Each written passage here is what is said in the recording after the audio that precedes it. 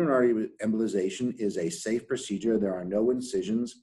The whole procedure essentially goes through a needle hole where a catheter is inserted into the arteries and down to the arteries that supply the uterus.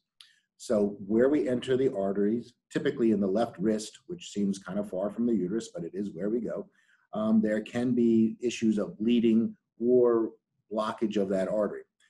In terms of the artery that we select, there's plenty of what's called collateral flow or backup flow. So even if it does clog up, you should be well protected. However, the chance of that happening is way less than 1%.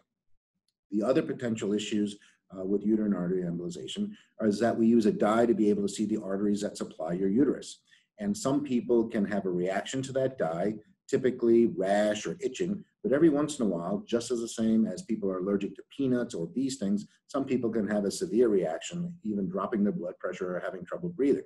It happens right away here in our facility. We're trained and we have all the medications available to treat it, and it's a temporary situation which can be easily controlled.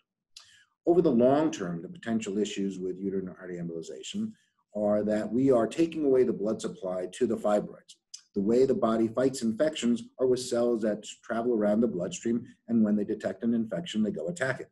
They obviously cannot get into the uterine fibroids anymore, and there is a risk of infection. To mitigate that risk, we have patients take antibiotics just before our procedure, and I keep them on them for about 5 to 7 days after the procedure. The numbers that are quoted are around 2% risk of infection. In our experience, it's been much lower, possibly because we are generous in our use of antibiotics. The one issue that is sort of still being investigated is the effect of uterine artery embolization on the ability to become pregnant and fertility. It seems at this time that it does not reduce fertility, and therefore you cannot consider it as a birth control mechanism.